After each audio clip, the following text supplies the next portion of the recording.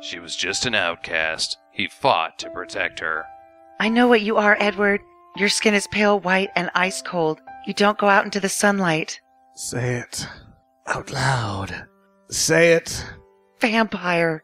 Actually, I'm a glitter vampire. Together, they changed teenage cinema and created a whole slew of films and TV shows featuring vampires with hipster hair and sparkles. Being a vampire is great. You get all these clothes from Hot Topic and glitter. Oh, the glitter. But now one man, half human, half vampire, wants to put a stop to it all. There are worse things out tonight than vampires. Like what?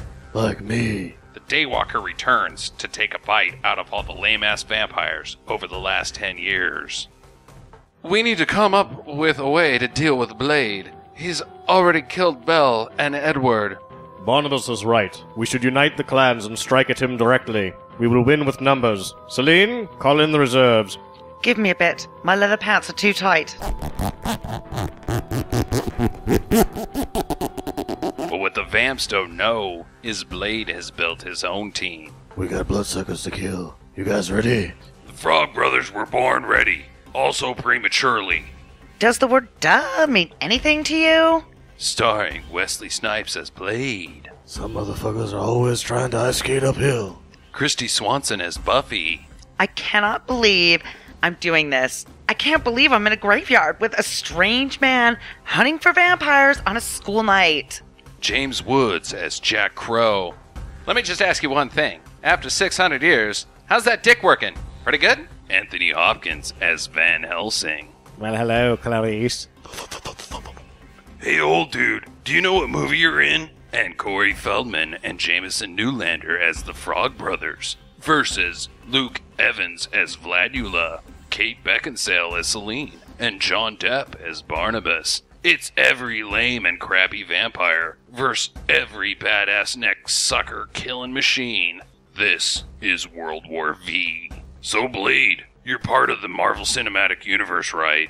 So, do you think, you could, introduce me to Captain America and Iron Man? Motherfucker.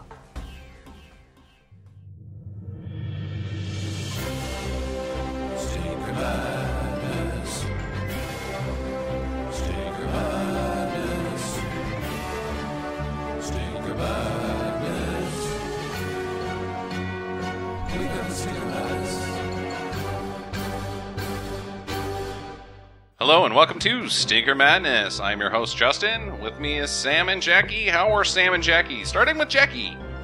I'm so good. Starting with Sam. Would be actually, and followed by Sam, but I'm okay too. I think you guys are worth 2 starts each. Okay. Sweet. Times 4 So equals like Mario Kart bullshit. equals goodness. This is the podcast about bad movies by bad movie lovers.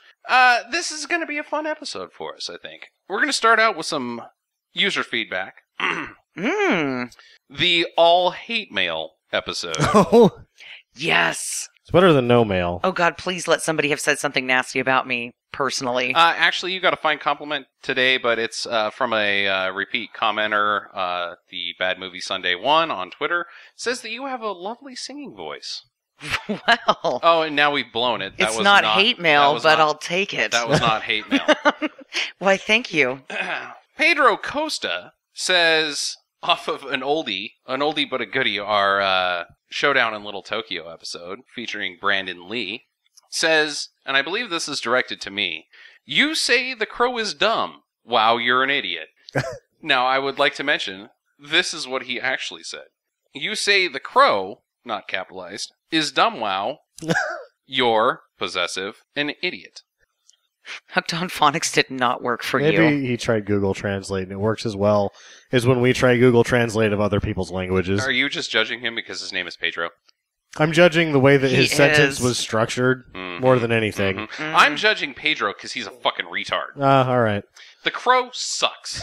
I stand by the fact that I hate The Crow. I know everybody likes it, and everybody thinks it's fucking cool because it's this thing that is like, whoa, so tough and so cool, and like, wow, look at him, and he's wearing a trench coat that's leather, and he's killing all the guys, and stuff. and he's got like fire and he's like thematic. Fuck The Crow. I can't remember the last time I even saw that, so I can't even tell you whether or not I thought it was worth a damn or not. I think I saw it in high school. Everybody walked out of the 90s thinking that The Crow was fucking sweet, and it sucks. It's fucking stupid. He's a ghost because he got killed. And so and his fiance got killed too. He's murdered. So he goes into the bathroom and then puts on makeup, and then he's the ghost of vengeance. He puts on makeup before he goes on his rampage? Oh, I thought the girlfriend just got raped a lot. She's dead. She's quite dead, and so is he. And so is he. They killed them both. Like I said, it's been a while. I liked the movie. Stop off at the bathroom and put on makeup. You know who likes the movie? Me and my brother. You and your brother. Well, I have bad news for you. And Pedro, my bro from across the internet. Yeah. The 90s are over, man. You know what? Pedro's right. You are an idiot. No, you're an idiot. I have looked it up, and I am not an idiot. You looked up. How do you look that up? He looked up Pedro's other comments to other movies. I looked, first I started in my pants. And then second, I looked at all of the people that think that I'm awesome. All right. Well, there you go. Well, thanks, Pedro, for the hate mail. Yeah, thank you. Keep it coming. No, fuck you, Pedro. You're a douche. Now you, however, Sam, you have been flamed quite a bit this week. Oh, have I? That's good. It turns out the majority of the internet thinks that Johnny Mnemonic is quite the good movie.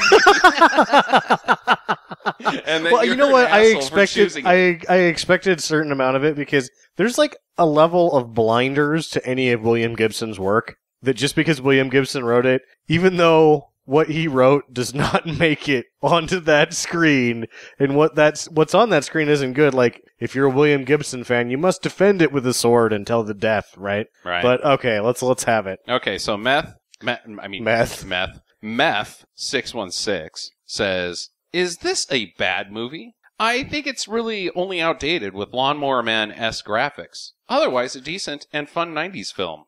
Well, we had a nice time with it. It's not decent. And the graphics are not the only problem with it. The graphics are a quibble. The graphics are a quibble, yes. A small quibble compared to everything else. In the defense of this guy, I did go and say that that's as good as acting as Keanu Reeves ever did. On top of that heap of trash. He wants his clothes laundered. J. John Burt says, "I love this movie. Not even ironically. It's just a great damn adventure story with the feel of a 90s rave music video." Huh. Does the rave music video come into effect when the dolphin appears? I guess. I don't know. And where's the adventure? Yeah, it's not very This is not an adventure. There's Indiana like 4 Jones locales in the movie. Is an adventure. Back to the Future is an adventure. Alan Quartermain movies are an adventure. This is not an adventure. This is a science fiction movie. And I want to say Keanu Reeves did a really good job as Johnny whatever. Mnemonic. Johnny Mnemonic. Just Johnny. Just Johnny. All right, just Johnny. Woot for me says, "Yeah, this is a good as opposed to a bad good movie for me too. I loved it." You're a dickbag. Yeah, screw you, Woot for me. Vaughn Shaving Cream says, "Ooh, now Is it Vaughn? That's a name that I can get behind." Is it Vaughn or Vaughn's, like the supermarket? Vaughn, Oh. V-O-N, Vaughn Shaving Cream, says, "This was probably one of the worst podcasts I've ever listened to, especially since they didn't even know anything about the movie they were trying to bash. Oh. Not to mention, it is actually a cool movie to watch."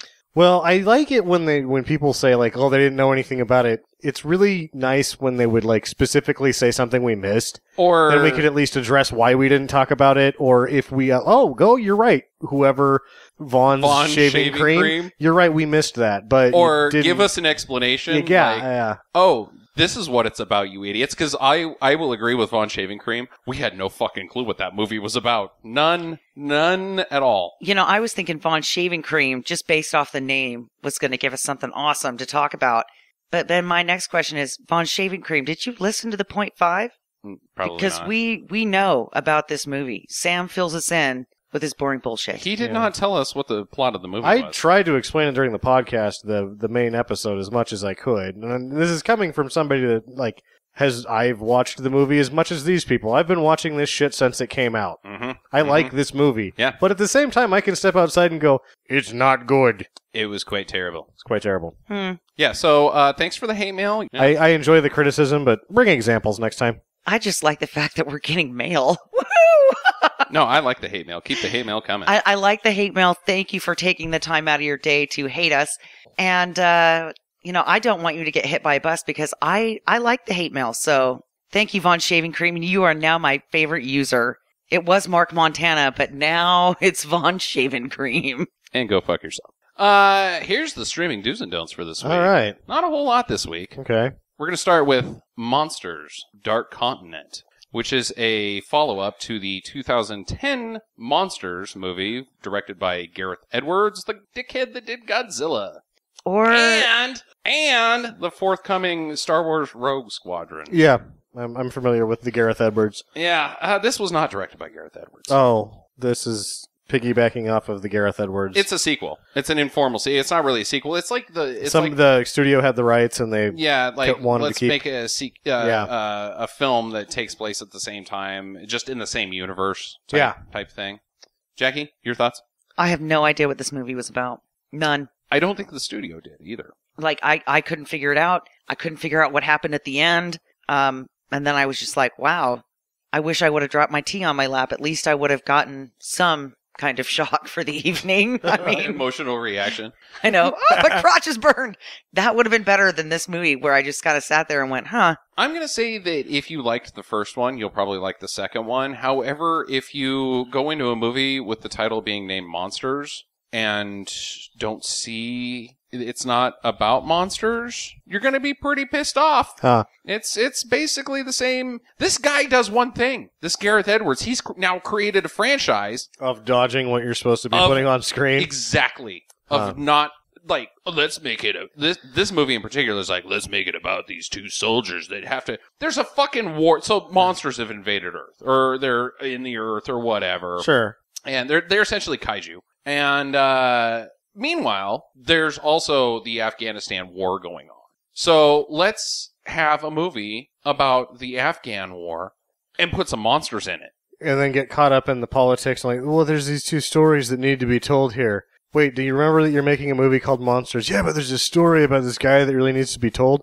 Well, then maybe you should make a fucking movie about him and not one called Monsters 2. Choose one. Choose one, you fucking dickbags. It's like Bubba Hotep. Yeah. We need to talk about, how the elderly are getting forgotten in nursing homes. Okay, make that movie. I want to see Elvis and Black JFK fight a mummy. And you didn't show me that. That's what you promised me. Then you're like, oh, but what about the elderly? Okay, that's fine. Go make that movie somewhere else. This Please. is exactly what you have just described. The story about soldiers making a trek across a desert after their convoy has been hit and they're alone. Fine, make that movie. But what it really... Put some monsters in it. Yeah, but what it really is that you're afraid to make that movie. You're either afraid or limited by your budget. Yeah, but when you start dragging that other story in, you're afraid that you can't make a movie about that anyone will care about. So you've stuck that into something that people are already kind of invested in. Like, oh, I saw the first one, I'll go see this now. But then you've just, you've stuck the movie I actually want to make. Yeah, but the first one was that way as well. Oh. It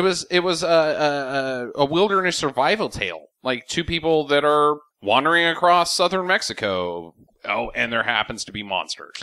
Well, yeah, that's... So if you like the first one, you'll like the second one. As far as Jackie and I go, do not do Monsters Dark Continent. No. Why is it called Dark Continent? Oh, I didn't watch it. No, I know, but it takes place in the Middle East during the day. Oh, I don't know, man. I don't know either.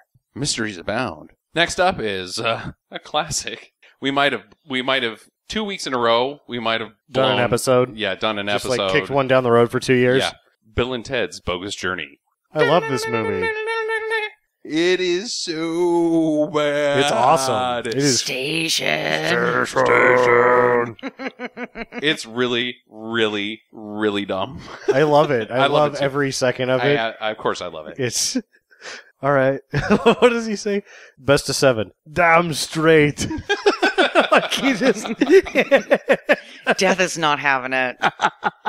I like that they showcase death. Like, death is going to be a thing. Like, oh my god, we've got to have Death so involved in this because he's such a character and like he's zany and wacky, and all the folks are gonna love Death. I love Death. Death sucks, man. I think that shit was great. Whatever that, I wish I could remember his whole spiel at the end when they're like doing the show, and then he comes out with this little bebop in his skin. He's like, "Sooner or later you'll dance with the Reaper," and then they tosses him the stand-up bass. Yeah, it's awesome. It's so dumb. Oh, I love it. It's love it. dumb. I loved it too, Sam. I loved the Reaper in this movie. I think it's been about 5 years. Now, my question to you guys, if you are one of the interneters, and you're not a 36-year-old male that has watched this movie once every 2 years since he was 10. Right. If you came in and like, what's this Bill and Ted's about, and you saw Bogus Journey, what would you think?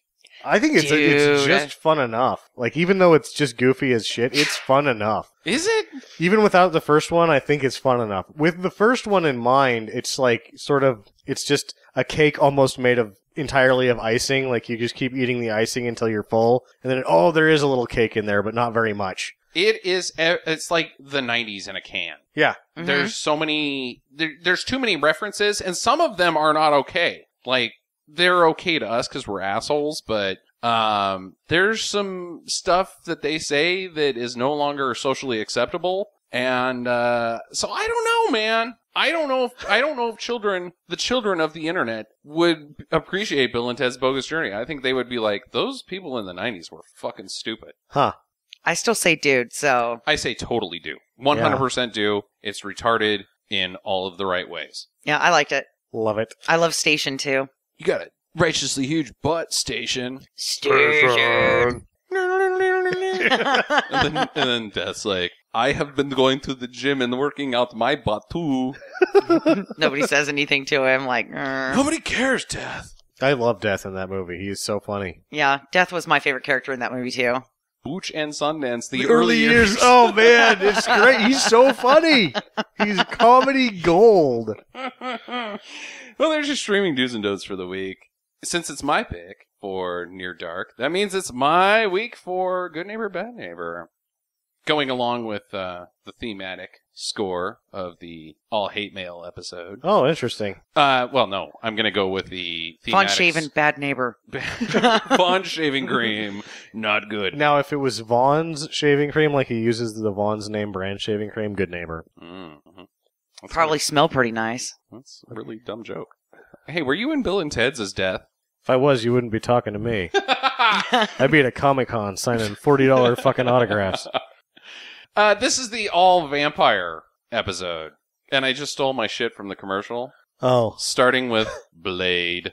I'm pretty sure that Blade, if you live next to a warehouse full of explosives, you've already got problems, but he still manages to make it a situation where you have a bad neighbor. Yeah, I don't know. He would be one of those neighbors that I'd be like, oh my God. You'd see him coming up the street and be like, behind the couch, turn off the light. Like, you wouldn't want him to know that you were home. He's got to be up there with the worst neighbors. I think it's pretty obvious. Blade is quite crappy. Yeah. Yeah. Like, I think he might protect you from vampires. Not because he cares about you, just because he wants to kill the vampires. He wants to kill the vampires. If you die collaterally, he's not going to give a shit. He doesn't care so much. Yeah. No, and best case scenario, he wrecks your house. And he doesn't seem like he's very clean, so I bet he smells. He looks cool, though, and all that leather. Smelling. Yeah, he's going to smell. Yeah, living in a warehouse. No, Blade is a bad neighbor. The Frog Brothers. Bad neighbors. Oh, God. I don't know. Bad neighbors. All right. Okay. They would like comic books. They like comic books. Yeah. They drink beer. They drink beer. They would see you one Halloween dressed up as a vampire and then stalk you. They would kill you. Obsessively. Throwing garlic at you when you walked by their trailer in the middle of the day. Now, let's just say they are not so good at judges on who is a vampire and who is not a vampire. But they will kill either. When they figure out that you are not a vampire and they don't kill you, they kind of become your best friends. Because they're over at your house eating your food. They're unwanted best friends. They're like, oh, I see you bought a lemon meringue pie today, Marie Claire's. I guess we'll be coming over for dinner later? Or they just knock on your door about dinner time, like, is that barbecue I smell? And they pretend there's a vampire scare just so they can, like, eat some of your pizza. Yeah, they're like, oh, the Domino's guy just pulled up to their house. I think the Frog Brothers are the type of people that only eat weird food. Dude, they're mooches. Like mincemeat pie or blood pudding. They probably carry their own garlic powder around with them. Well, they don't eat blood pudding because they hate vampires. But just weird foods. No, they don't. I don't. Pot pies. They probably eat a lot of pot pies. A lot of pot pies. Yeah, Hungry man dinners. Yeah, hungry man dinners. But if you're having a barbecue and you're like, hey, you want to come over for some ribs? They'd be like, ribs. Yeah. How typical. See, I don't see them eating your food. I see them just drinking your beer. Yeah, drinking your beer a lot. Yeah, which leads to eating your food. No, I think that they eat weird food. They've already had a hungry man. They're ready for drinking. Ugh, bad neighbors. And they probably smell because they live in this really tiny, condensed little place. Well, when they get older, he lives in an Airstream. Yeah. Grody. He's not washing his crotch. I'm with Jackie. I think they're bad neighbors. They're on the by verge. The rules of good neighbor, bad neighbor. You cannot be just a mediocre neighbor. You must be one or the other. Yeah. Their fence is tipped towards bad neighbor. They've turned the corner to bad neighbor, but they almost made it to good neighbors. Yeah, their Christmas decorations is garlic stranded together. Instead of lights, they just have garlic that's hanging up everywhere. You want me to edit mistletoe. that one out? Yes. Or do you want to just try it again? Garland. Garland. Last but not least, Buffy. I'd get tired of the boobs after 3 days. Bad neighbor. Good neighbor. Somebody to go shopping with and get some hair tips and some nail tips from. You know, keeps me up on the... Her ultimate weapon is her keen fashion sense. Yeah. And she could keep me up to date. I would look hip all the time. But then there would come a point where I would get too old to be hip. And I'd be like, I'm sorry, I have to wear these old lady orthopedics. I got bad feet. And then she'd be like, oh, total bummer.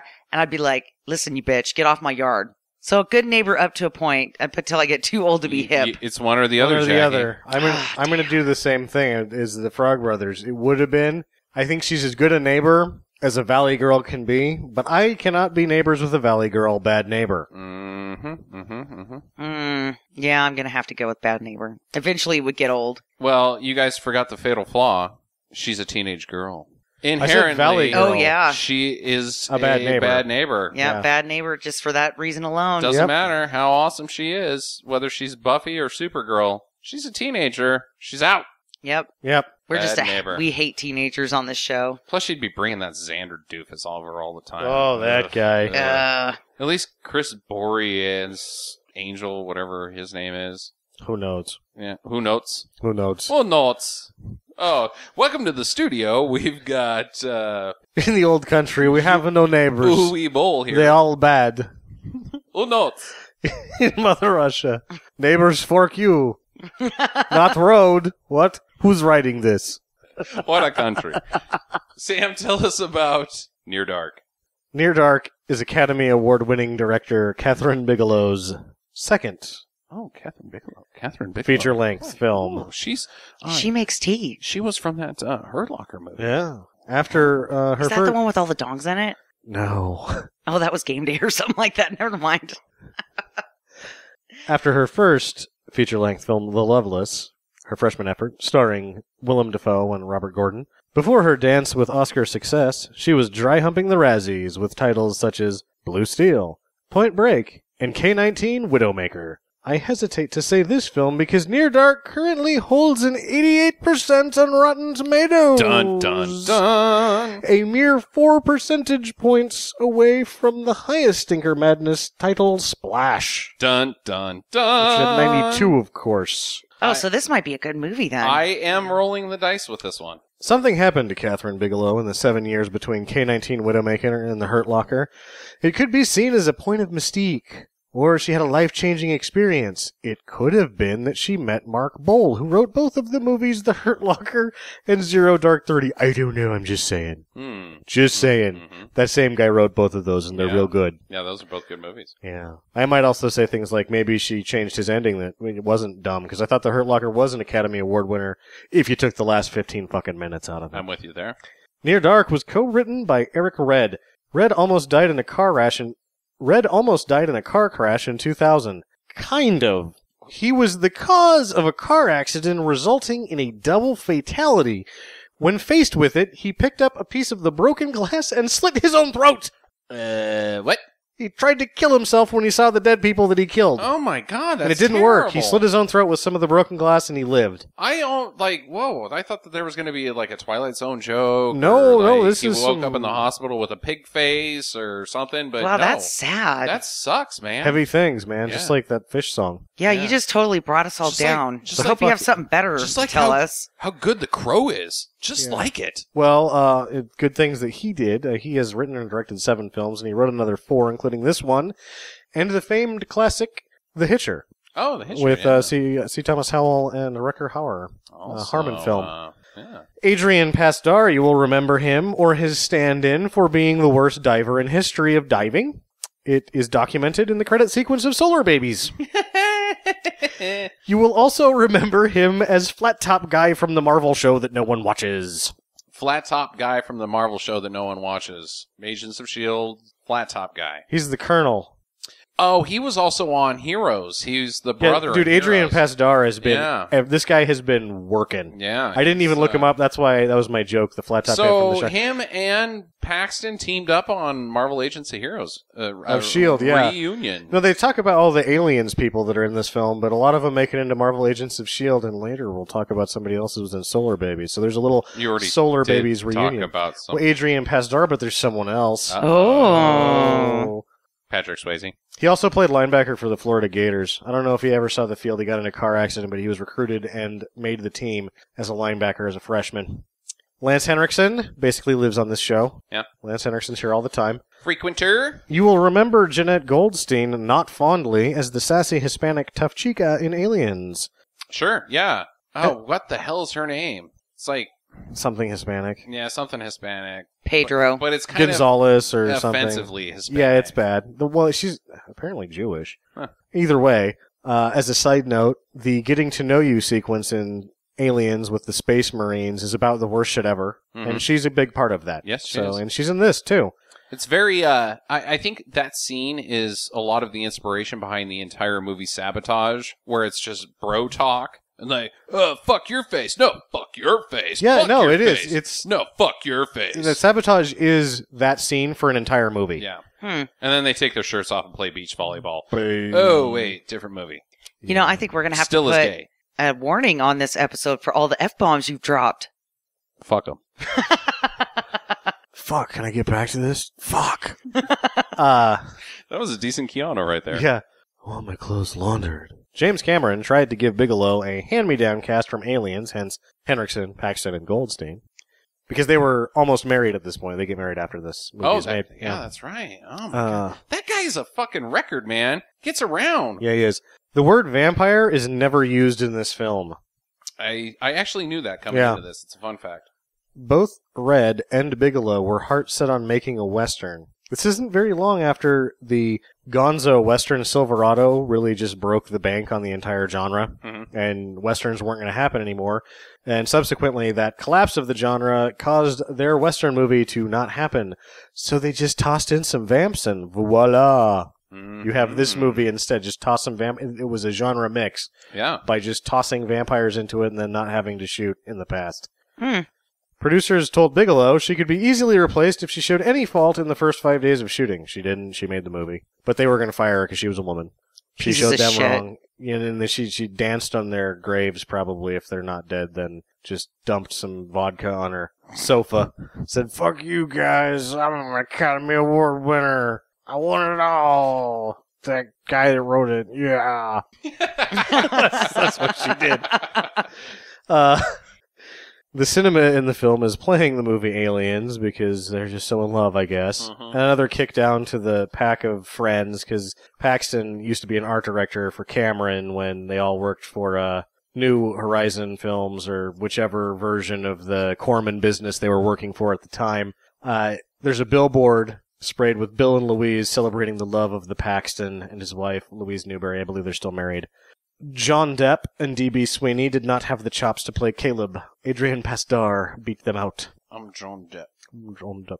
D.B. Sweeney has not done shit in a long time. D.B. Sweeney has not. They showed this Talking shit to you, at the DB. MoMA at some point for some reason. I know that Catherine Bigelow actually did a movie about, she did an installation at the Metropolitan Museum of Modern Art, but I don't know that that's any excuse to show this there because you like her. Yeah. Because as much as fun as this is and all that, MoMA? Really? MoMA? Yeah. Keep an eye out. And there's a lot of people to keep an eye out in this one, but I'm only going to pick 3 because they're my favorites. Tim Thomerson. Classic stinker actor. Teresa Randall, the hotness. Who's Teresa Randall? Teresa Randall, if you ever watched any Spike Lee movies, she's the real hot one. She's the top, Teresa Randall is a real fine-looking lady. All right. And the Solar Babies kickback, James LaGrosse. James LaGrosse. That's what I have. Yeah, so, Near Dark, here's the deal. As you said, what was it on Rotten Tomatoes? 88%, but at the same time, it's a surging 88%. This was probably, there was no Rotten Tomatoes in 1987. This was not well received.